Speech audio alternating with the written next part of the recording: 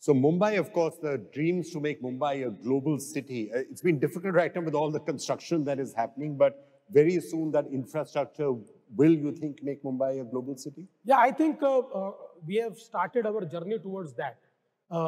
Since 14 to 19, we invested around $30 billion in creating infrastructure in and around Mumbai.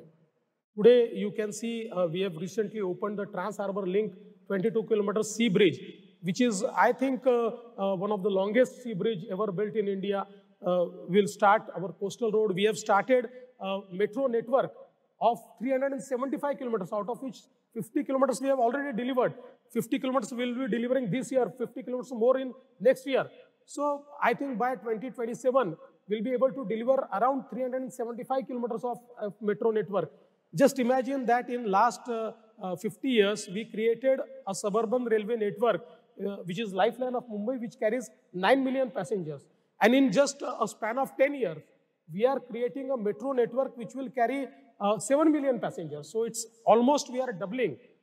It is our dream that in Mumbai, the biggest problem is commutation.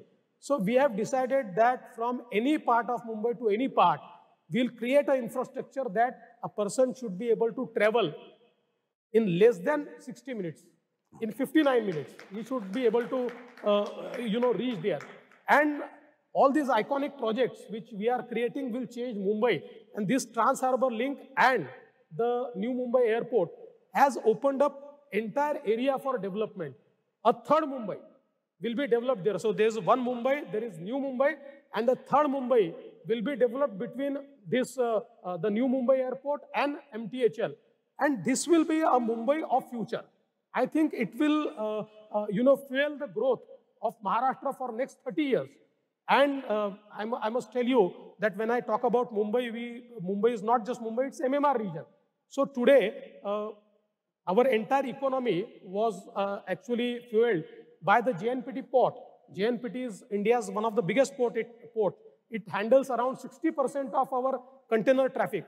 But now recently, with the blessings of Honorable Prime Minister, we have cleared the way for Vadhavan Port. Now this Vadhavan Port is something which is going to change the economy of India and Maharashtra totally, because Vadhavan Port is 3 times bigger than JNPT port. It has a deep draft of 20 meters.